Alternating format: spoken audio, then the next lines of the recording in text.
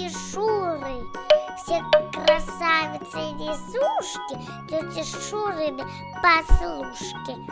Лишь одна в семье большой уродилась не такой. Как-то в самую жару закудахтала: умру, я так больше не могу, в душ немедленно бегу. Душ слыхала водяной, освежает в летний зной. Объясняют ей, что душ для людей, а не для клуш. Я не верю, куда? Побегу скорее туда. Прибежала в попыхах, открывает воду,